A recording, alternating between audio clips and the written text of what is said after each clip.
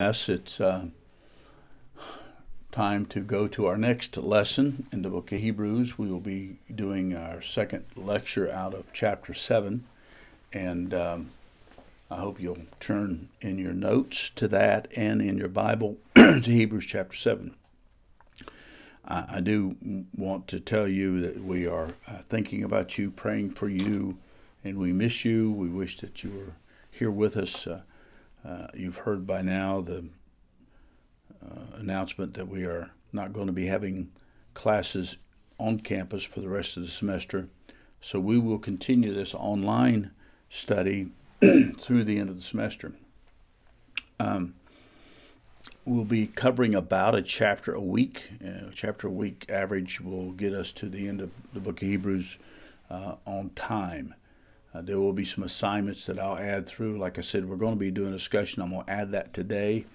This is Wednesday morning, and you will need to put something up, post something by Saturday night. Normally discussions would be earlier than that, but I'll give you till Saturday night, midnight, to post your discussion. And since there's only 3 of you, I want you to read the other 3 persons' post on Sunday, and by Sunday night, midnight, I want you to just make some sort of a comment. Tell them you agree with what they said and why, or you disagree with what they said and why. And so that ought to be a little bit more. Don't just say, hey, good job, way to go. Try to address specifically something they say in their post. Your post itself should be at least 300 words, and I'll put up the guidelines of that, like I said, later today. It will be on tithing. One thing I want to do right now is to talk a little bit about tithing. But let's first have prayer, and we'll do that. Father, I thank you for this day. I thank you for our class.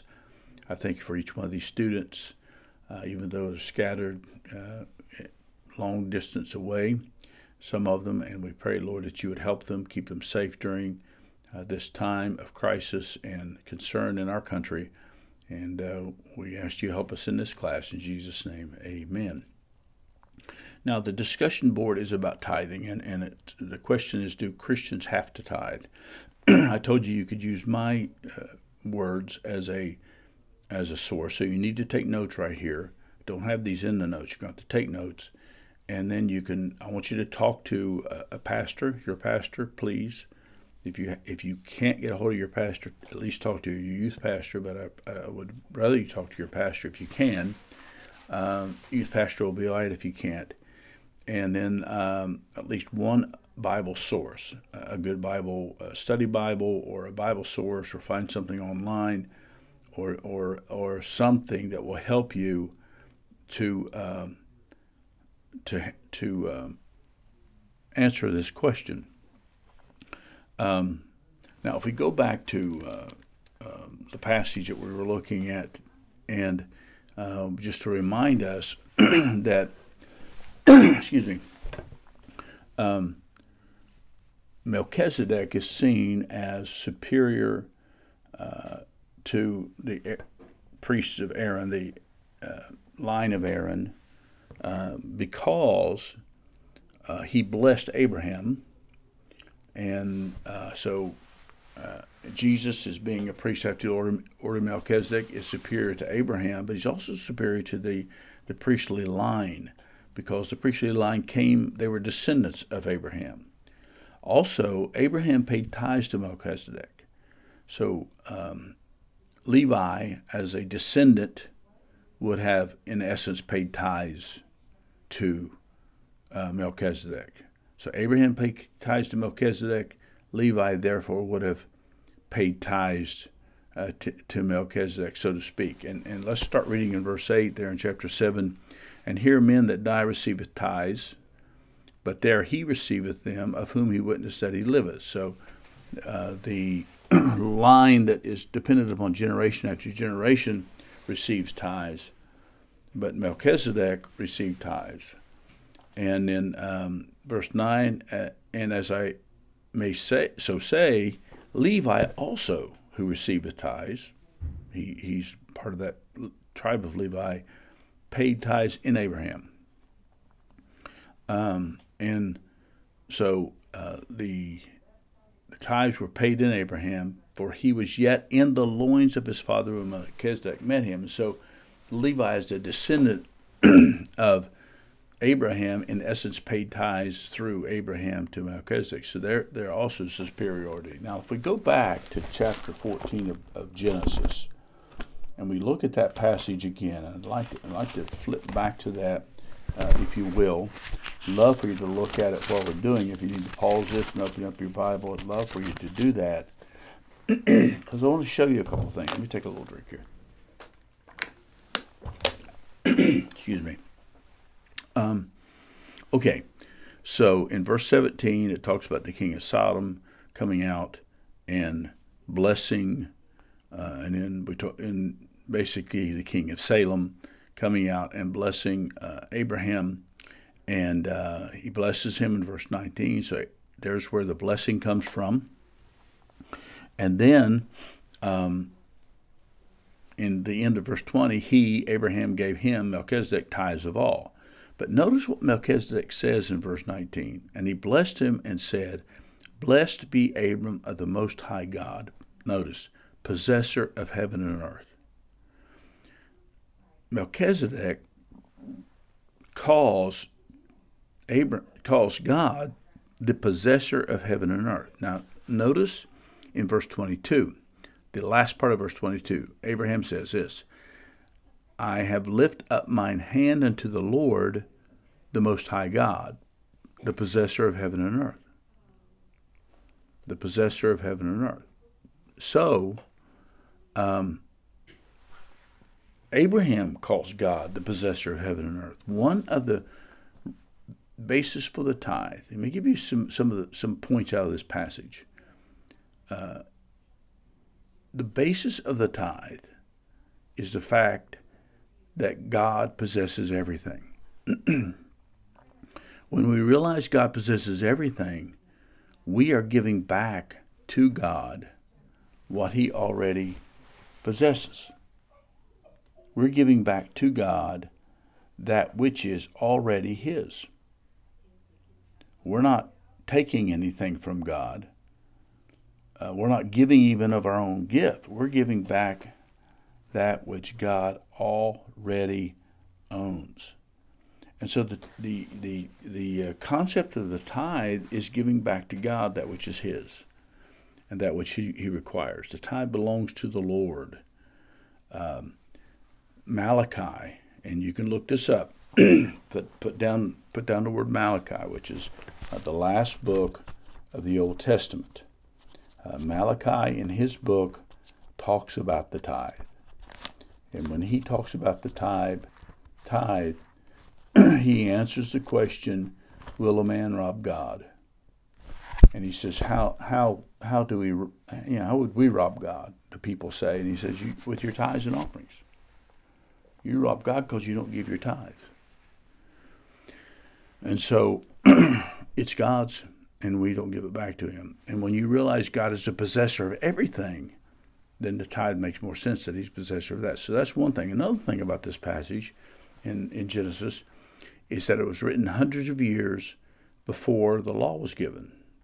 Some people say Christians don't have to tithe because we don't have to follow the law. Well, tithing was established hundreds of years before the law was given. Yes, the tithing was established in the Mosaic Law. When Moses went to Mount Sinai and got the Ten Commandments, he also got the law, and part of that has to do with tithing. You can look up some of those passages and refer to them too. What happened is there are 12 tribes of Israel. Actually, Joseph was split into two tribes, Ephraim and Manasseh, his two sons. So there was really 13 groups. And Levi was one of those groups. So the other 12 had to give a tenth to Levi. And I may have mentioned even in our last lesson it was 11, but actually I forgot Joseph was split into two, so it was 12. Those 12 give a tenth of their income to Levi. The Levites were the priests, were the ministers of the day. They weren't given a section of land. They were given cities, 48 cities. no Jew lived anymore. Excuse me, no Israelite lived anymore any farther than 10 miles from a city of Levi, a Levitical city. And so there was a minister close by within 10 miles. And they would take them their tenth, their tithe. And that's the way they lived. They would do it of their gardens, of their crops. And so they lived off of that. Plus they had enough extra to run the ministry. The priests were part of the Levites too, part of the tribe of Levi. So running the temple and all that. Excuse me again. And so that was all part of the law. But the tithe itself was established way before the law. The principle of the tithe is established way before the law, way back here in the book of Genesis. So I hope you've jotted that down, and you can use that as part of your notes as we are approaching this, and as we are as you're approaching this discussion board. And I hope that will be a help to you. I would also look up a spot where Jesus spoke of the tithe. He said, "This ought you to have done, and not left the other undone." You can look that up when Jesus speaking. So it was a New Testament concept that Jesus said, "This you have done," and so you can consider that too. So think about this. Think it through. Ask your pastor. Try to find at least one other source to help you, and then write down within about 300 words or so what you feel like the tithe. The answer to the question: does a Christian have to tithe? All right, let's continue on. We finished up in verse 10 of chapter 7, and we're going to continue on from there. And as we're continuing on from there, we see that we go to verse 11. Now again, what has he done? He has established that Melchizedek is better. Verse 7, the less is blessed of the better. Melchizedek was better than Abraham. Therefore, and Melchizedek is better than Levi. Therefore, Melchizedek is better than Aaron. The Aaronic priesthood, or what's called the Levitical priesthood. There's a problem with the Levitical priesthood. Look at verse 11. If, therefore, perfection were by the Levitical priesthood, for under it the people received the law, what further need was there that another priest should arise after the order of Melchizedek, and not be called after the order of Aaron? So why in the world would God bring up Jesus Christ through the tribe of Judah and say that you are a priest according to the order of Melchizedek out of Psalm 110? Why would God do that if the Levitical priesthood, the priesthood of Aaron, was perfect? This is a rhetorical question, which basically is that there would have been no need if it was perfect. Therefore, the conclusion is it was not perfect. It was not perfect. So we look at our next slide, and we see the imperfection of the Levitical priesthood. If it were perfect, if the Levitical priesthood, the priesthood of Aaron would have been perfect, there would have been no need for another priesthood. Now let's look at the next logical conclusion. Verse 12. For the priesthood being changed, there is made a necessity of a change also of the law. Look at the logic there. If the priesthood is not perfect, then there's a problem with the law. The law has to be changed. The law has to be changed. Now he's shifting from the discussion about the priesthood to the law. And he is going to spend a great amount of time dealing in the next 3 to 4 chapters, especially through chapter 9. And I'm flipping through to remind myself all the way into chapter 10.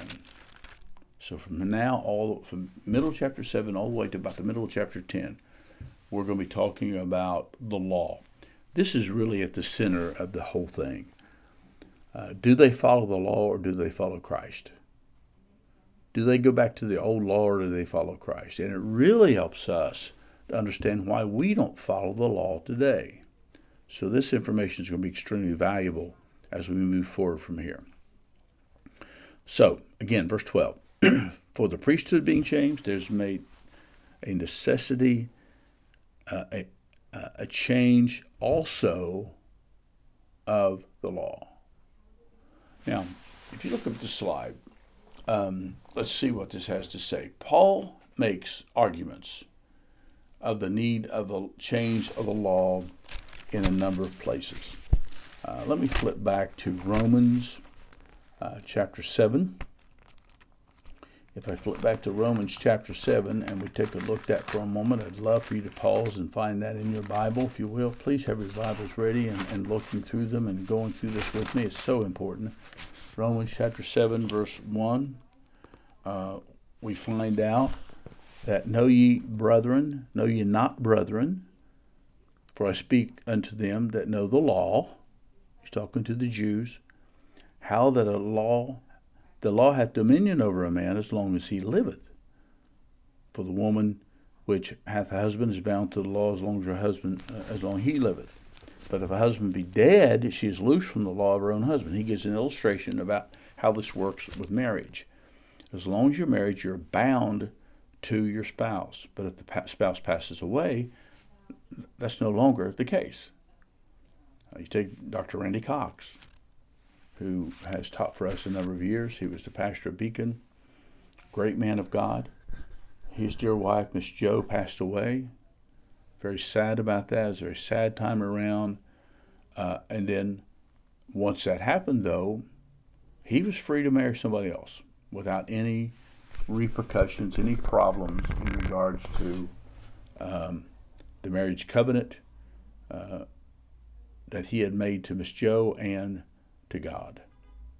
There was no concern about that whatsoever.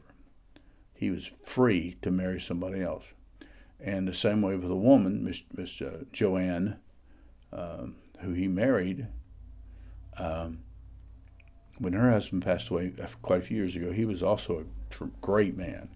She was free to marry somebody else. So in the same way, he's saying, now, verse 3, so then if while her husband liveth she be married to another, she shall be called an adulteress.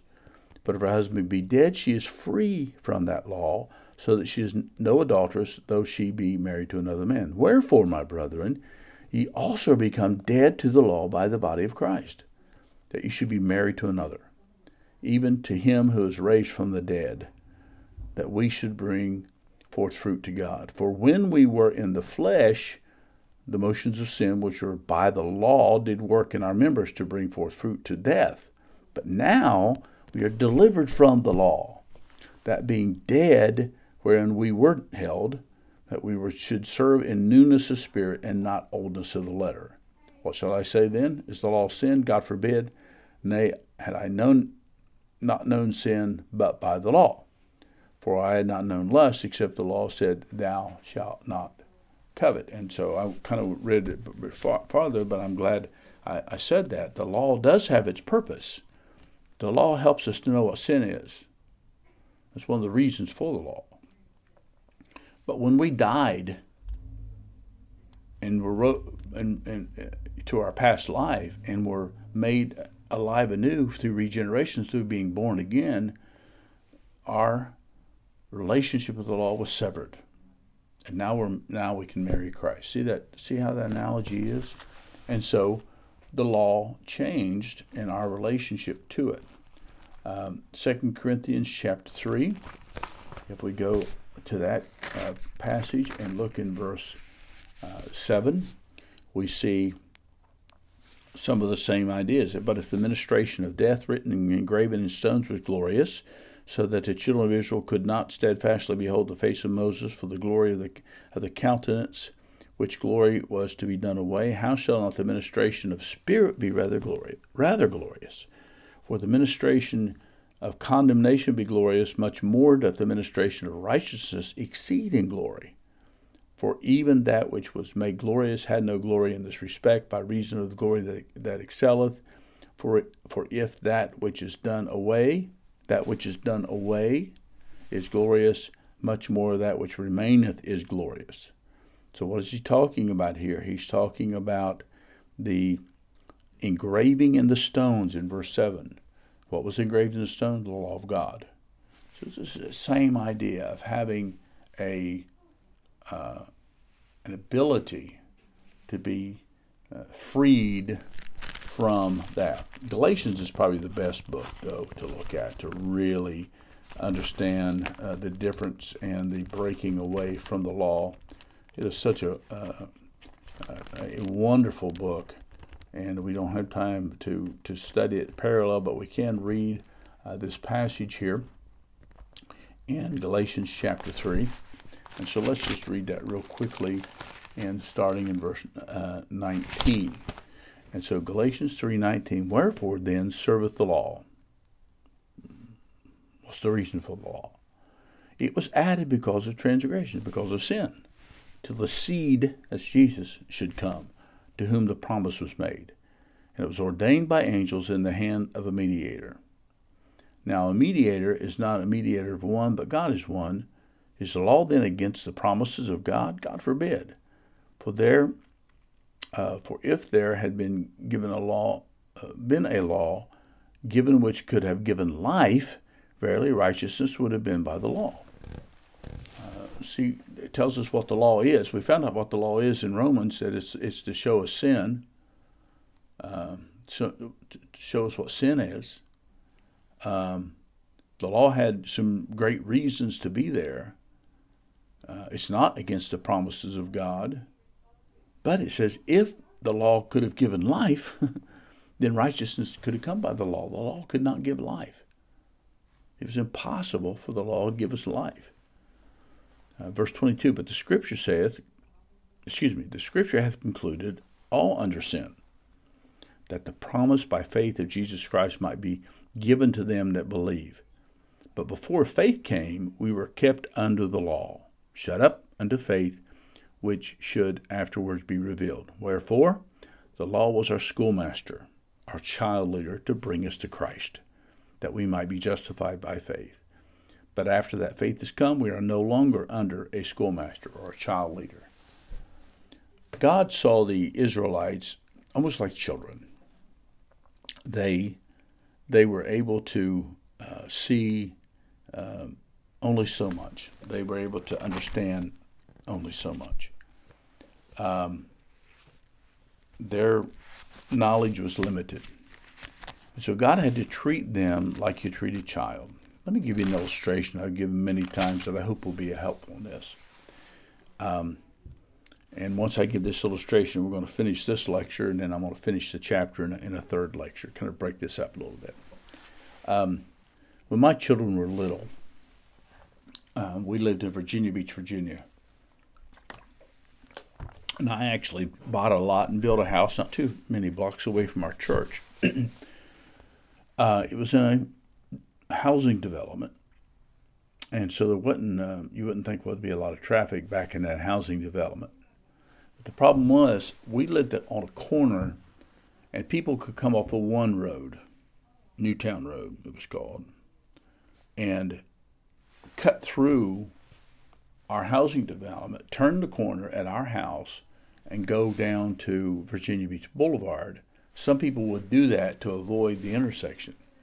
So our little corner had quite a bit of traffic.